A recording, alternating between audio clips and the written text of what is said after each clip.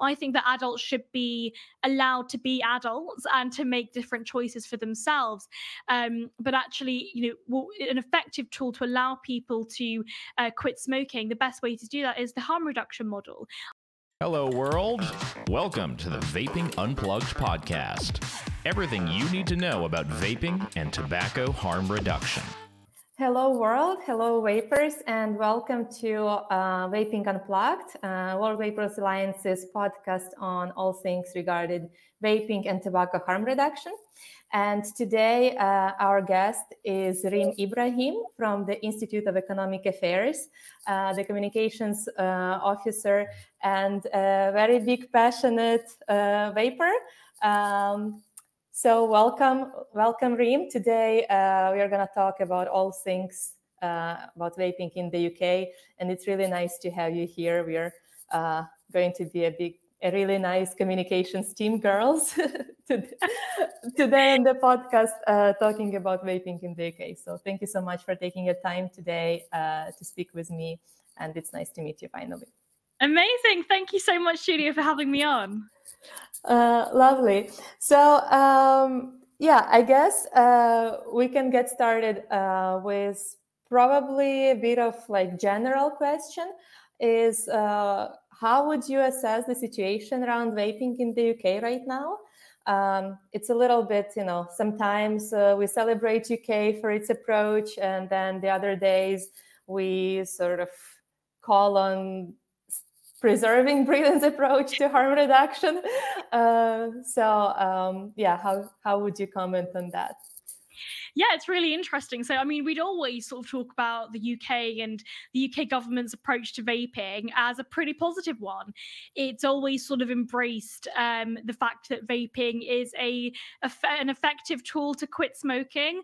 We saw even with, the particularly restrictive recommendations that the government have received. So, for example, with the Khan Review that was published in 2022, in the summer of 2022, even that report, which argued for various different restrictions and, of course, argued for famously the generational tobacco ban, where the legal age of tobacco increases 1 year every year. Even with all of those restrictions, it's still recommended that vaping is an effective tool to help smokers quit. So, generally speaking, the UK has always sort of had a very positive approach to tobacco harm reduction through vaping products.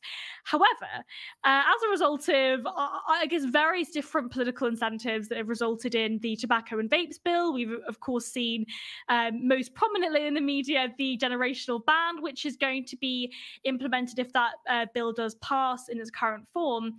And, of course, various different restrictions on vapes, including flavors.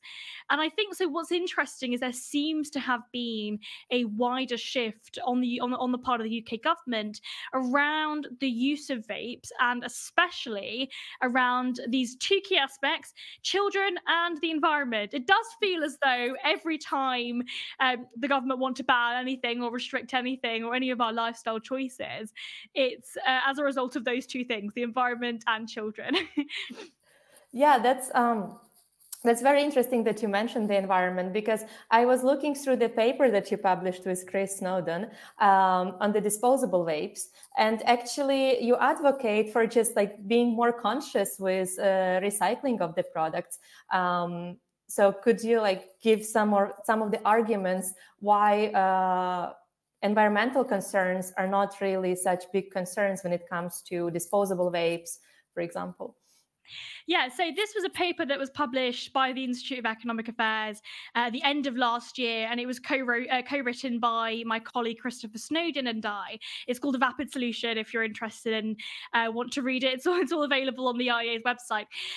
Effectively, there was a lot of media spin and a lot of media, I suppose, hype around a potential ban on disposable vapes, which is looking to be the case in the Tobacco and Vapes Bill.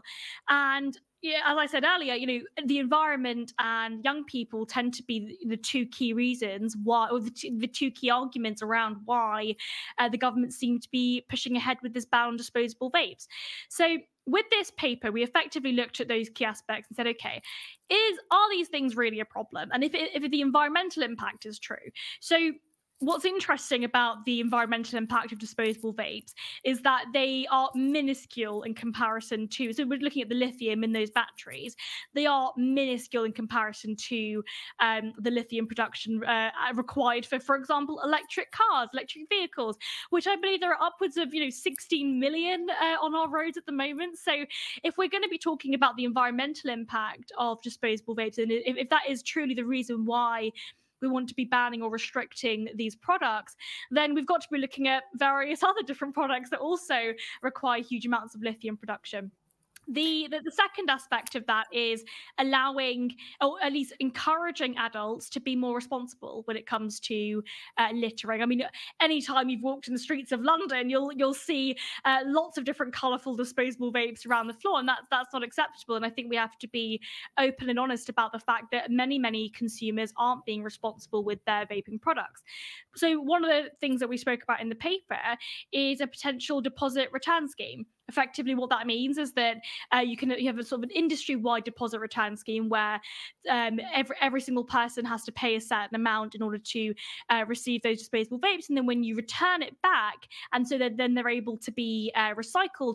When you return it, then you receive that money back, and it's effectively using financial incentives to ensure that consumers behave more responsibly with those products. But the point is that we don't need to be banning the product and taking away a safer choice from millions of adults. What we need to be doing is having a conversation about how we can mitigate those various different negative consequences of them. Yes, precisely. I think that honestly, disposable vapes are such a great tool to help people stay away from cigarettes. For example, if you're going out with your friends and you used to smoke in the past, and it happened with so many friends of mine, we would go out to have drinks, and in the past they would go and buy a pack of cigarettes. Now all of them would go and buy disposable vape because they want to have something in their hand. They want to somehow release whatever encourages them to enjoy the night. And then if we had those responsible return schemes of vapes, or the same thing happens if you're at the Christmas market and you buy let's say some mulled wine and you have to return the cup, same thing could be implemented, but we don't really have to ban everything, right? I think also for the companies, if they had some tax relief, if they had collected a certain amount of vapes back and then recycled them, that could also be an option, right? Yeah, I guess. Yeah, the point is that there are many different ways that we can mitigate those negative consequences that we see as a result of people just not behaving responsibly. We can use financial incentives to encourage consumers to recycle, especially, that I would prefer that over a ban on disposable vapes any day.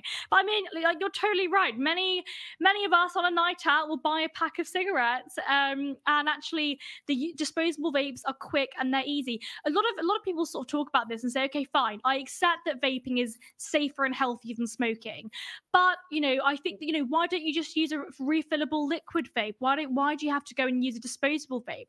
And I think that we need to have a conversation about many reasons why consumers will choose disposable vapes over regular refillable vapes. They're pre-filled, they're pre-charged. You don't need to worry about charging it or refilling it or the liquid running out in the middle of you using it. It's already done and it's already there for you. So the first reason is that disposable vapes are so much more convenient. Secondly, the cost. If you're, in the wider scheme of things, if you're going to be vaping and you're going to be completely switching from smoking to vaping, it's probably cheaper to buy a refillable vape.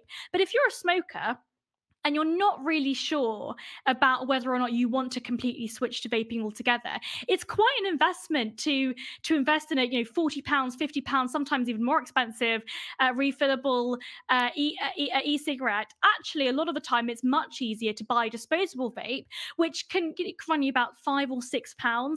That initial cost is much lower, and ultimately, even from a public health perspective, we want to be encouraging adult smokers to switch to vaping. vaping. And what this does is effectively means that there is a lower price point for many of those adults. And actually, then if you're an adult smoker, you're much more likely to make the jump to buy a £5 or £6 disposable vape than you are to buy a £40 or £50 refillable vape, even though in the long term it is more expensive to do that. So, there are two reasons: convenience and also the price point. That initial price point, I think, is really important. Third reason, it's just the ease of having so many different flavors to choose from. And I really like, I've got the World Vapors Alliance adults like flavors too jumper, which I always love to support. I also like to wear that at the airport because I feel like people can always look at it. But that's always an important reason, right? Adults like flavors, and many adult smokers that do switch to vaping actually say that using different flavors, and there have been various studies that have shown this, that actually if adults have help choosing different vaping flavors, they are much more likely to stick with vapes than return back to cigarettes.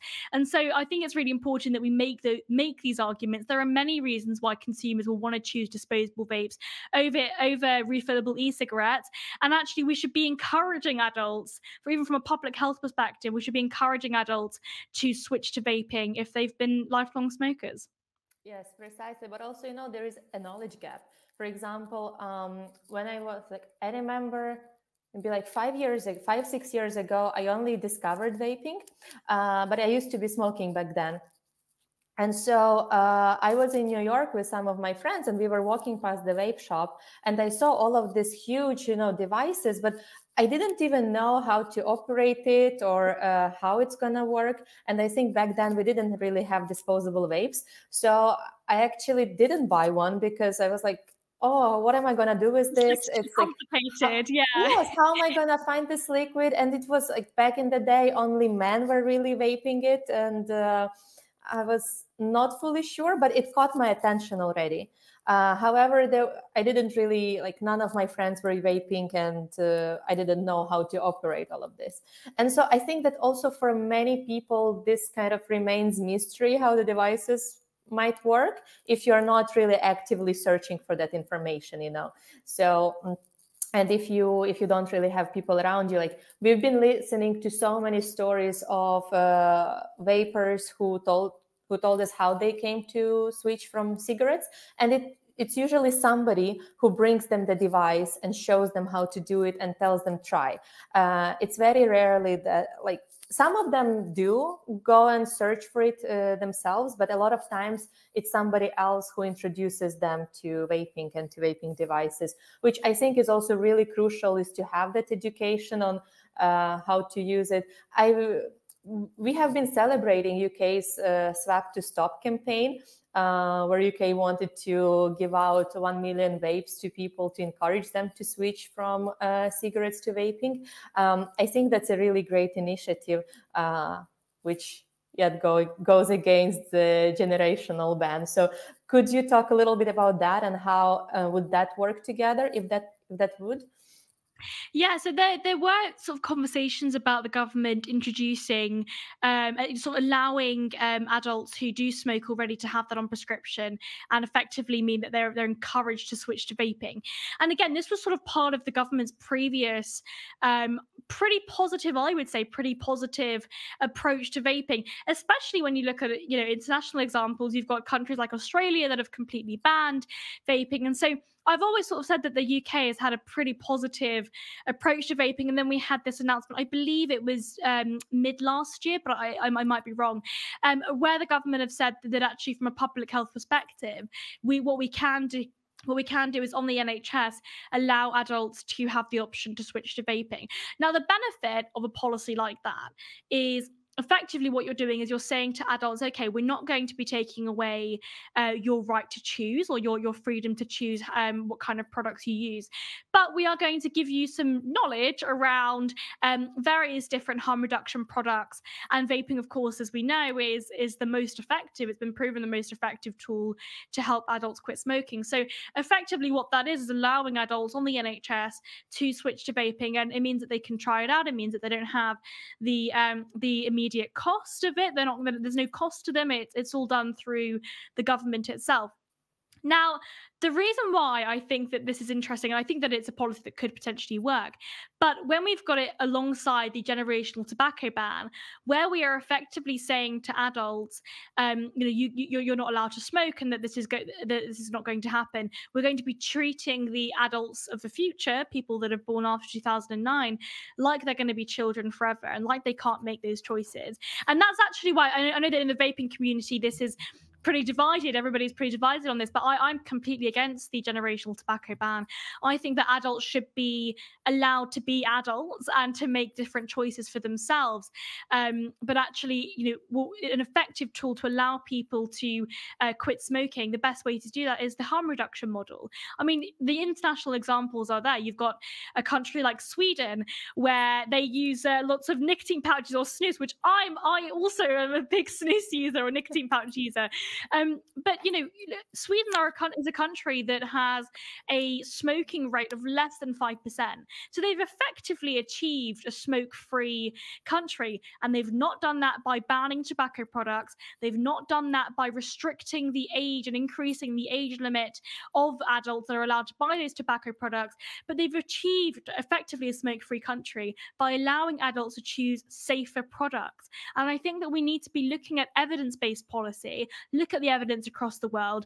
We don't need to be restricting adults' right to choose their lifestyle choices, but actually what we need to be doing is encouraging an education around these safer, healthier products. And I think that's why we need to be talking about nicotine harm reduction rather than blanket bans on lifestyle choices. Yes, precisely. And I was really impressed. I was reading on the UK government's website about the proposal for the generational ban. And they're saying, we want to create the first smoke-free generation in the world. Like, they use the word create, not, achieve by natural way of natural way of being, because that's exactly what happened in Sweden. Snus has been I don't know, more than 100-year-old tradition in the country. It's something that's natural to their culture. It's natural to their way of being. It came from workers just chewing the tobacco leaves, if I'm not mistaken. But UK wants to artificially create the smoke-free generation, which honestly makes me think about, what would be the other precedents that can become a precedent for something else. Like, all right, let's then implement the no Coca-Cola country, or, we can then prohibit this, we can prohibit that. I mean, what this really is, and I think it's important to, argue against these kind of restrictions on lifestyle choices altogether, because ultimately they've come for smoking now. They are going to come for other lifestyle choices like vaping in the future, and it is a slippery slope. And I know that people say, "Oh, this is a straw man's argument. This isn't actually going to happen." Look at the history of tobacco policy in this country, in the UK.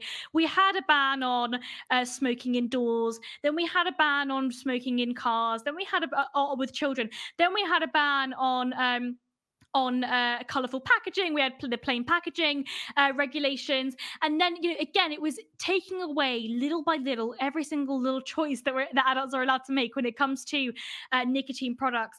And then now they're coming for vaping flavors, and I think that it's really important. And of course, smoking altogether, it's effectively prohibition, the generational ban. So again, I think it's really important that we make the arguments for freedom and freedom to choose, as well as the public health arguments. But the restricting vaping flavors has absolutely no basis in fact, absolutely no basis in health, in public health fact. If you want adults to make safer choices and you want adults to quit smoking, you've got to allow them to choose safer and healthier products. By restricting safer and healthier products, the government are actively effectively encouraging adults to remain smokers, because they're making it more difficult for them to make the switch. So I think it's really important that we look at this in the wider context of lifestyle economics and the government's wider sort of policy around these different products. Precisely. And then, there was attempt to create a generational ban in Bhutan, which led to a lot of illicit trade. And then last year, Malaysia was proposing the generational endgame as well, which I think at the end of the year, they removed this clause from the legislation because the Attorney General made the claim that it's unconstitutional because it can create the double law, basically the double law standard for some people who are beyond the threshold and for people who are under the threshold. And that's the exact same that's going to happen in the UK. I'm really wondering if that were to, if that bill is going to pass, which I hope not, but how are they going to manage the kind of the legal part of this, because there isn't really an effective precedent. And then all of those people who won't be able to buy vapes, to buy flavored vaping products, who won't be able to buy cigarettes, what are they going to do? They're gonna probably go to the black market. They're going to import it from someplace else where these products are available, because it's still possible. So I think that people, it's not just that we want all the freedom in the world. We want to have some basic freedoms. It's about to make choices about our own bodies and about our own lives. So it's really interesting how step by step all these freedoms are being sort of taken away from us. Absolutely, it's the encroachment of the nanny state. That's what's happening. I think it's really interesting you bring up the legal arguments. There is an argument that there could be some legal challenges with this bill because effectively, I mean, age discrimination is illegal in this country and in many countries. And when this generational ban would effectively create two classes of citizens: those adults that have the right to buy tobacco products and equally adults that don't have the right to buy tobacco products. I mean, in 10 years' time, we would be in a position where a 25-year-old would be legally allowed to buy a tobacco product and a 24-year-old would not. So there is this scope here for potentially some age discrimination law to take into effect, and there might be some conversations around that. So I suspect this isn't the last we're going to hear about these arguments, and I suspect we'll be talking about it for a while as it goes through Parliament. Yeah. Well, speaking on nanny state, I was checking your last year's nanny state index. However, I'm not sure. I don't think you released it yet for 2024. But I saw that last year. We release every 2 years. Oh, all right. So, and I saw that last year, UK wasn't really in the list of green countries. Yes, so this is what's interesting. The UK is actually one of the best places to vape at the moment, but we will probably see the impact of that of these various different restrictions on flavors actually mean that the UK go down on the freedom index for the nanny state index. But the UK is the worst country in Europe to smoke because of the various different tobacco duties and the various different restrictions on smoking. The UK is the worst country in Europe in terms of regulation to smoke, but it is pretty good for vaping at the moment. What we will probably see, as I said, is the UK actually moving down on that scale for freedom because of the tobacco and vapes bill. And actually, the UK have the tobacco and vapes bill have effectively meant that the nanny state index will probably mean that the UK will be kicked down the road. I believe we were 7th in the nanny state index last year. So I think the UK will probably be moving down further down as a result of the tobacco and vapes bill. Well, I guess it brings us only to one conclusion, that we really, really, really need our politicians to listen to the consumers and to actually hear, what the public wants and what the public is saying. I was also very positively impressed to hear a lot of arguments. Last week in the Westminster, there was a debate regarding COP10, and I was really pleasantly impressed to hear so many spokespeople for harm reduction and for vaping, and being very proud of UK's achievements, with its progress to harm reduction, with availability of vapes, and that was really sort of a good step forward, I hope. I don't know, some voices for change. Yeah, no, it's really interesting actually, especially with the tobacco and vapes bill, because I think I saw that debate clipped on the World Vapers Alliance social media. Yes, we loved it. Yeah, and it's really interesting because there is no real political need for this kind of regulation. I mean, of course, there are many different sort of political incentives for many politicians to want to restrict various different aspects of our lifestyles, but it seems as though this is a sort of vanity project by the Prime Minister Rishi Sunak, and I don't like to get too deep into the politics of it, but the Conservative Party itself has sort of undergone a couple of different changes over the last few years.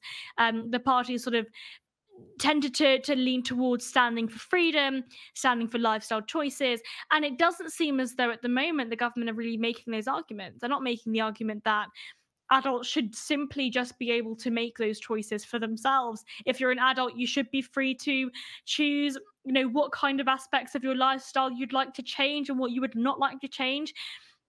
What's interesting is that many of those different policies, especially the ones in the tobacco and vapes bill, have been argued against by various different backbench MPs on both sides of the House, actually. But I've spoken to a couple of different MPs about this particular issue, and many of them are saying, I thought we were the party for freedom. What's going on? Why are we taking away these choices? Which is why I think we need to make the argument for freedom firstly. We need to say, hold on a minute, we can talk about the health aspects of this later, but first of all, adults should be free to make lifestyle choices. Then we can talk about the fact that actually this generational tobacco ban, the restrictions on vaping flavors, will not do anything, will not actually benefit public health. Take the generational tobacco ban. You've mentioned this before, the huge illicit market that will open up. We saw it happen in South Africa. We saw what happened in various different countries where actually tobacco products were severely regulated or even banned. What happened? Surprise, surprise, adults still smoked. They just received it. They were able to purchase those products illegally. So there is the cost to the treasury because they're not receiving all those taxes from those tobacco products, but also it's much more dangerous because adults are then choosing or being able to buy products that are illegal and on the black market and are of course unregulated. Take the restrictions on vapes. If you are restricting vaping flavors, you are not helping public health. You are actively making it more difficult for adult smokers to choose healthier, safer products like vaping. So I think we've got to first make the arguments for freedom, first make the arguments that adults should be free to choose their lifestyle choices, and then we can start talking about the public health issue, which actually isn't even an argument in this instance, and I don't think that this will benefit the public. I don't think this will benefit public health at all. Yeah, precisely. I really love how you're starting, the conversation about freedom generally, because it's something that a lot of times is being missed and forgotten among all of the policies and legislations that we are working with. So I think that the next thing that goes on our T-shirt is adults love freedom too, I guess. I would definitely be the first to wear that jumper. I'm gonna make this case, I think that sort of our message to the UK is to actually keep being the champion of harm reduction and keep protecting our right to choose less harmful product. And I think that one big thing that a lot of times is forgotten is that our goal is not to arrive to vaping per se. Our goal is to quit smoking. Vaping is the most efficient and successful tool there is so far. There is also nicotine pouches, there is snus, there is other so many different products that can help with this. But then the end goal is to, quit whatsoever. If you cannot quit, all right, let's keep using the less harmful products. If you've never been smoking, please don't start neither smoking nor vaping or using anything else. And I think that's kind of the most important message that a lot of times is being forgotten. A lot of policymakers think, they just want to, keep vaping. We want to keep vaping to don't be smoking. That's the truth. So I agree with that, and I do think that, you know, if you're already not a nicotine product user, there is no need for you to take up vaping. But I'm going to make a bit of a controversial argument here. So I actually think when we're looking at across societies, especially modern societies over the last, say, 100 to 200 years, there hasn't actually been a nicotine-free society. I would actually much prefer adults to be making safer choices, even if they've, say for example, you're a fresh 18-year-old and you decide, you know what, I'm out drinking with my friends, or I'm, you know, in a group of people and I want to try a nicotine product. I would much prefer that fresh 18-year-old or whoever old they are starts to take up a safer product like vaping or snus or nicotine pouches or heat not burn. I would much prefer that adult take up a safer choice than smoking. So yes, if you don't already smoke or you don't already vape, there is no need to take it up. But if adults in the future are going to be taking up nicotine products, and so far we've not been able to achieve a nicotine-free society ever, if adults are going to be making those choices anyway, I would much prefer them take up nicotine products that are much safer than smoking in the first instance. Yeah, precisely. I mean, my point is that we don't encourage anybody to start, you know, if they've never did. However, we can't really expect people. You might as well, yeah, exactly. If you are going to, you might as well be well knowledged. You might as well be well educated about the fact that there are safer products to smoking. Exactly. And I think the words that you said are really, really important, which is educated. It's really important that, you know, perhaps instead of banning, we move on to educating people about all the different products that are out there, which hopefully can make our world, you know, a little better off at the end of the day.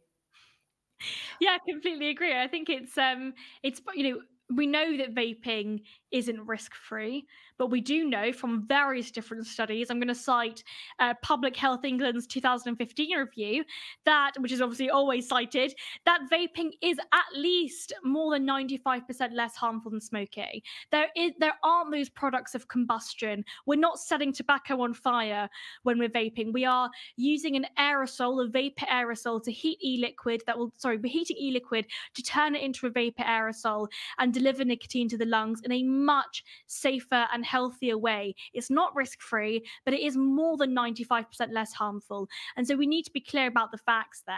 And when we're making policy decisions, when we're talking about the way in which we regulate those products and the way in which we're allowing adults to make various different choices, we should be allowing adults to make safer and healthier choices, and we shouldn't be implementing policies that restrict that. Precisely. I couldn't agree with you more. Thank you so much, Reem, for coming in. Do you want to give some final message to our audience? I'm going to link the nanny state index and your paper and Epicenter and IAS websites to this podcast. However, if you want to give some final message.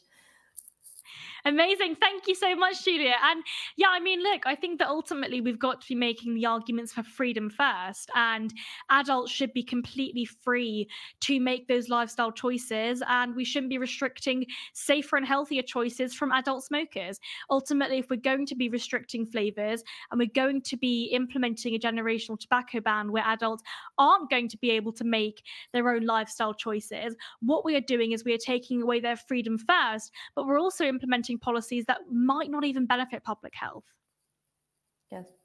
Well, thank you so much. And I look forward to reading more papers of yours, more analysis on England's approach to harm reduction. And I really look forward to the day to see England being in the same line with Sweden among the smoke-free countries by the natural course of letting people be free. Thank you so much, Julia. Oh, can I just add something very, very quickly? Sorry. Yes, of course.